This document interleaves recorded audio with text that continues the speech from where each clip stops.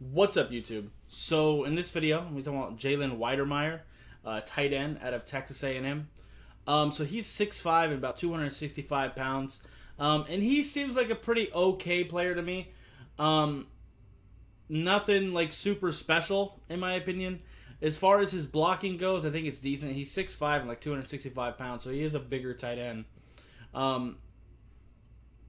He seems like he could be a good blocker, but he isn't that consistent about finishing his blocks and blocking the whole play. He lets go when he shouldn't.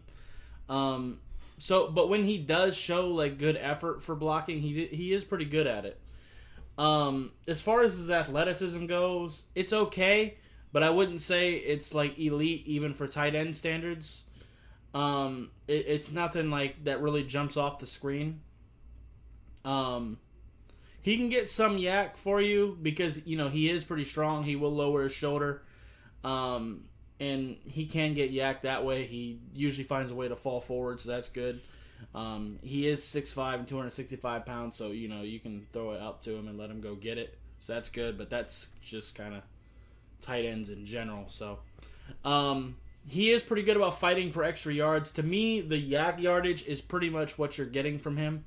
His route running isn't really that crazy.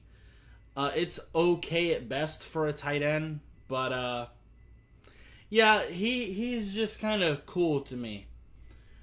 He's not a bad player by any means. He's a pretty solid tight end. I think he has a place in the league, but he's not one of these star tight ends in my opinion. So at least not as an NFL prospect. He's a decent college tight end though. But anyway, that's going to be it for this video. If you liked it, appreciate hitting that like button. If you have any questions or comments, leave in the comments down below. Subscribe if you haven't already, and I'll see you next time. Bye, guys.